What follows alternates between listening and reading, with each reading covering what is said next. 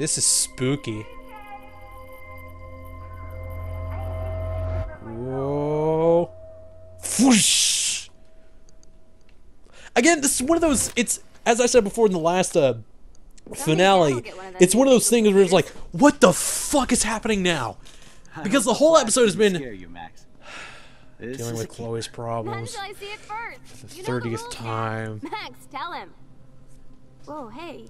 And then it's like, Are you're okay? straight. Yeah. Oh, what's going on? What is she doing? Yeah. Shut up. Okay, Chloe. Give me the thumbs up or thumbs down. So for those of you that are completely lost, Max has now traveled back in time to the day that William died. What is this? But not the cooks. William Hint, is hint, here. Daddy. Yes, And we can't Chloe is just a kid. Am I that far back in You time? mean pancakes? Absolutely. Is Chloe 18 or not? Because it sounds like she's 18. Inside my 13-year-old. Or not sounds like... How? We. I 5 volunteered to break years. the eggs. I think she's 18? I don't know. Mom I don't remember. Maybe not. That's true. I don't know. So how many eggs? She seems a little more developed, so maybe she, Right. I didn't mean that in a very... I didn't mean that in a weird way. It just meant... I am when your mom is away. Forget it. Dude, we gotta take the photo. Better know that. Because it'll make a difference. Now I get to take a picture. Strike a pose. Make me a star. I will. Just make me look Nice Chloe. I'm happy for nice Chloe. She's nice. She looks nice. Alright, excuse me. Okay, out here. Alright, I remember what to do. Where's his fucking keys? There it is. Alright. Oh, the phone. No, you can't get to it. No, you can't get to it. Hello? No, William, please. Hey, honey. You'll die. Just making a fabulous breakfast with Chloe and Max. We're all going to work at the Two Whales. Really? I don't What? want to work at the... Okay. Oh, I didn't know you had to get groceries. Of Dad course I'll jokes, come pick yeah. you up. Now I'll have an excuse. William looks like the most like, I'm a dad. I have to stop William from taking his car today. Ladies, I have to go Where's his rescue yonder keys? queen at the Savory. I forgot where his keys We'll were. have many bags of delicious grub for us to feast You are upon. ridiculous. You'll be Yeah. grateful for that someday. Shit, where are my keys? Language. $1 for the swear jar. You mean your college fund? Keys. I'm gonna pay for the college for how much I swear at you. Because I'm a good father. Where's his keys? Can't remember. I think it's under his hat. That's right. You can't. Alright. Gonna have you put that back. Okay. Oh, no, no. I want that. Alright. Take the cap, take Score. the keys. And this took a bit of time to figure out because you don't really see the keys out the sliding door. I did it. I saved William. That took a few tries because he has this beeper. No matter where you hide it, he'll find it. And you don't really I know I see have the keys sliding right door. here. I know it. So it takes a while to figure out. Forgot all about you, little buddy. Release the keys. Of course.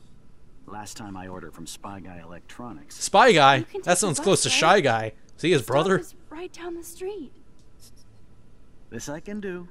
Good call, Max. Oh yeah, the bus is great. What if throwing his keys away didn't matter? What if he got on the bus and just exploded? Groceries and it'll save the environment. You sold me already. I'm off to yonder bus stop. Joyce will love this. Will she? Also, the reason that everything is white is that because of the photograph, being so she can fucking only strange. wander so far Feel outside the okay? boundaries of the Chloe, photograph, which I doesn't make am any sense awesome. whatsoever, but We are I'll roll with it. awesome. So yeah, Max just saved William's life. And at this point I was like, did it matter or what's going on? But nope.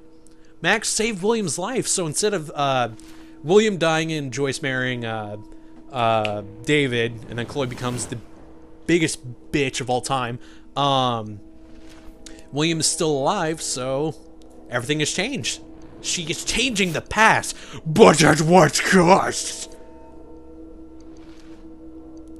You can very easily tell something's gonna go wrong. Because it's still going. That'd be very weird if everything went fine. It was like, yeah, everything's fine now, and then do. Then the hurricane comes and destroys everything. Also, the hurricane. What's going on? Because until the 4th episode, I wasn't even sure if the hurricane even mattered anymore. Or until the teaser of the 4th episode. Hey, Nathan. Hey, everyone. What's going on? Alright, you're a little too close to me. Don't call me Maxine. What the fuck? Yeah, never. Don't do that. I know. Sorry, Mad Max. You're not pissed I'm not at me, Mel right? Gibson either. Right? And Do you wanna go I'm get the girls' I'm pie fairly and fond smoke of a blue Jewish pipe? people. I think Max is hot. She's acting like so Why are weird. you? You cool, Max? Nobody I'm has acting a seen little her weird. outside She's of the probably shit and let her in blitzed. the vortex. Courtney, you don't want anybody in the club. Like whatever, bitch. Jesus. Give me a second. I'm freaking out. I just changed time. With Stella?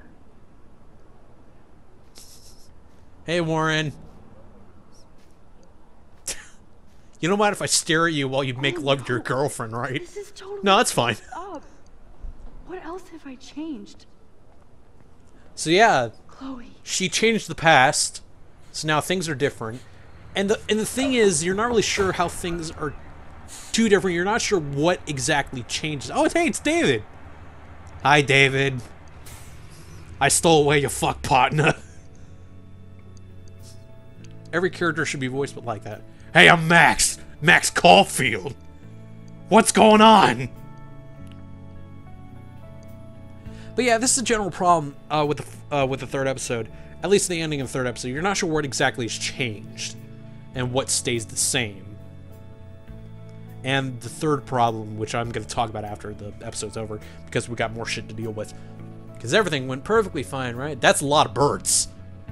Like, oh shit, what's going on, man? Winds are circling, we can't get out! Johnny! Go for plan B! Got it, boss! Just turn into a giant, I don't know. Just fucking, a lot of birds. It's a song that I can't hear because I've got my headphones. Hang on. Does it sound good? Sure, okay, whatever. Oh, hey, it's whatever, Brooke. Got her name. And that guy who I don't know his name. Is that a whale? That's a fucking whale. Sweet. Touch it. Poke it. Has anyone ever been on a beach and seen a dead whale? It's pretty cool. Because at first you're not sure what it is. And then you get closer and it's like, that's not a rock. That is in fact a dead organism, known as a whale. And you're like, oh, okay, whale. Interesting. Now this is the part everyone goes, oh shit at. Probably shouldn't have said that. Oh well, too late. Where's the shit car? What if William was like still dead? It's like, oh great, now my life's changed. Didn't even make a difference. That would have been an interesting ploy, because I thought that William would have died anyway, which would have been interesting because things would have been different, but it has this kind of small lesson of you can't change what's already cemented in time. There's no point in going into the past or trying to change something from the past because it's the past, it doesn't matter. That would have been an interesting ploy, and I've seen it done before, but they could have toyed with it. Never do that to Chloe. Speaking of, The problem I know with she's been dying to see you. Hold on. the time twist like this. Chloe, you have a visitor. Hey, let's see how fun Chloe is now because she's not a bitch anymore. Let's see how great Chloe is now. She's probably an awesome character right now. Okay. Hi, Chloe. You look a little different. What's up? And that's the end of the episode. You're like, oh, fuck. Alright. Actually, that's what everyone else is like. Because I hated Chloe so much that... then when I saw that, because everyone else was like, oh no, now I feel super sad for her. And then... But when I saw her, I was like, yeah, good. She's not talking a lot, is she? Yeah, guys, that's the end of this 3rd episode, Chaos Theory. Which is a good description of the whole episode. Well, not the whole episode, just the end of the episode. Now, there were some enjoyable moments. I did like some of the... It seems like they took a little less... They had some more humor in it. They had a lot fewer characters. They didn't juggle as many characters. At least that's what I think. I don't think they juggled as many characters as they did with the other episodes. So it felt a little more compact. So that's what I liked about it. The problem comes mostly from the first 35 minutes and the end of the episode. Because the first 35 minutes, it feels like you don't learn anything at all. Because in the first episode, Max makes the statement, and this is what I was talking about in the Let's Play the first episode, is like, we're gonna get to this, but I can't talk about this yet. And this is what I was talking about, because the first part of the third episode, you go into the school, and then you learn something that you already knew. Because Max just said, oh, of course the principal isn't gonna do anything because the Prescotts pay for the school, and then in your head you're like, oh, so probably if Nathan is in there, they're probably paying to keep his record clean. So that's what you surmise. So then the game treats it as such a shock that it's like, they're actually paying for Nathan to have a clean record. And it's like, yeah, I figured. And then comes the next problem of Nathan's supposed psychosis, or psychological state. The problem with that is that it seems a little bit out there, because the first time you see Nathan, it just looks like an anger management issue. He seems a little rough. That's all he looks like. But the third episode tries to convince you that there's a certain level of psychosis that he's actually gone into.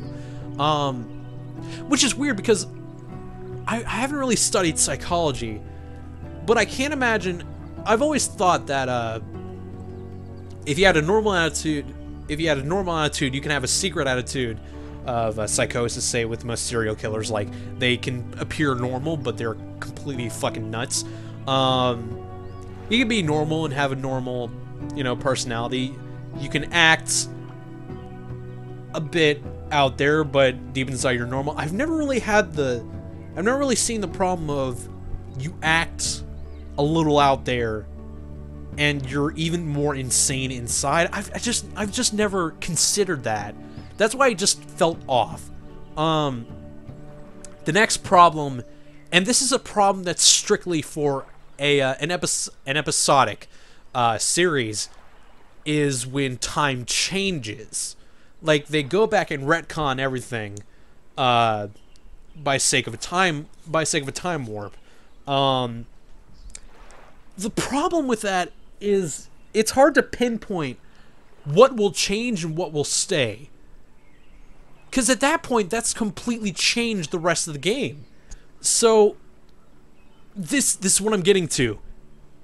What was the point of everything before it if time changes? I mean, I already know that the hurricane is going to be a subject of the next episode because they just released a teaser for the next episode. But the problem is that it just doesn't feel like it has the structure it should, because now everything has just been wiped clean. You're not sure what you need to relearn everything, and that's the problem when time changes. And it would make sense if it changed a little, if there wasn't a whole lot that would change. But there is a whole lot that changed. Max is now in the circle of the popular people. Warren has his own girlfriend. Completely forgot about Max. And of course Chloe's situation. It's just hard to... It's hard to really guess where it's going, but you need to give... God, this is hard to say. Oh. Maybe that's why I've never... That's probably why I like the third episode more than the other two, is because I can't figure out how to explain why I don't think certain parts work. I just don't know. I just feel like either this thing should have been pulled last episode. This seems like, or maybe this is the perfect time to pull that sort of thing, but I don't think it's a thing to pull in this kind of situation. And then comes the problem of, because Max in the climax of the last episode, she froze time. She didn't rewind it, she froze it, and that was really cool. It's like, how far can her powers go? That just opened up a question, and that piques interest. the problem with the end of the third episode, which again shows another tier of her power, but then comes the problem of, it seems like they're using her power as an excuse and trying to see what ways they can use it for the climax. And it just seems like that because Max stops time in the second episode, but in the third episode, you didn't even see it. So it's hard to really gauge what limits Max has risen to when nothing is really solidified. I think that's the next problem. I don't think... Maybe if they add another episode, maybe the time change could have worked. God, this is hard to say. This is probably the hardest I've ever had to explain. I just feel like... I feel like the time change is in a good place for a climax, but I don't feel like there's enough time for everything to get sorted out. At least that's what I feel. I don't feel like there's enough time for everything to sort itself out between the 4th and the 5th episode, or whatever that may be. The 4th episode looks a lot more focused, so I'm really anticipating the 4th episode, which is good, because I never really want a game to be bad. I've never really felt that way. It's just, whenever I see a game be bad, it's just... But how the 4th episode is looking, at least by the teaser, it looks like we're finally getting to something that I care about. You left the money. Who fucking stole the money? Are you shitting me? What is wrong with you? And I didn't kiss Chloe. Good. You sided with Dave. Man, I'm in the minority, except for the dog. Who killed the dog? What a jerk. Alright, next. What's next? Lisa is... Who the fuck is Lisa?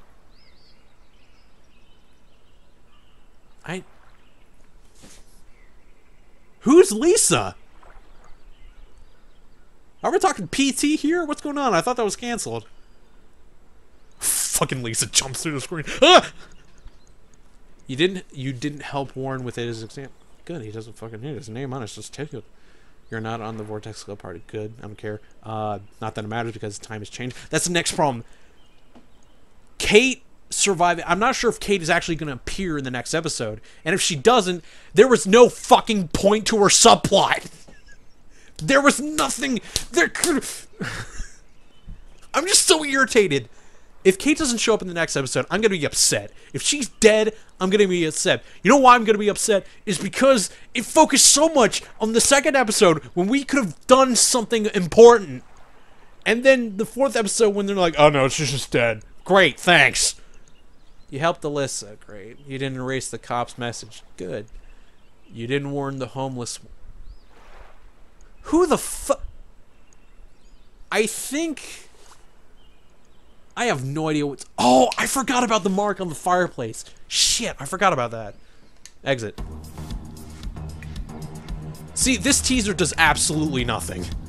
It's like, oh, they're all dancing. Great. Fucking fantastic. It's like, oh, great. But the teaser that's been uploaded to YouTube, that's actually a lot better.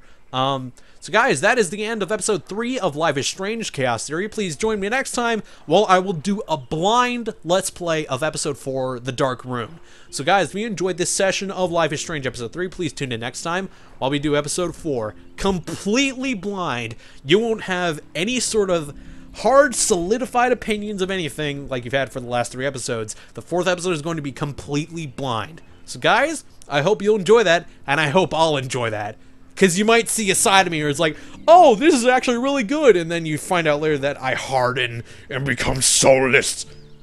That's usually what happens. So guys, have a nice day. And thanks for watching. Thanks for watching and have a nice day. That's the way. Forget it.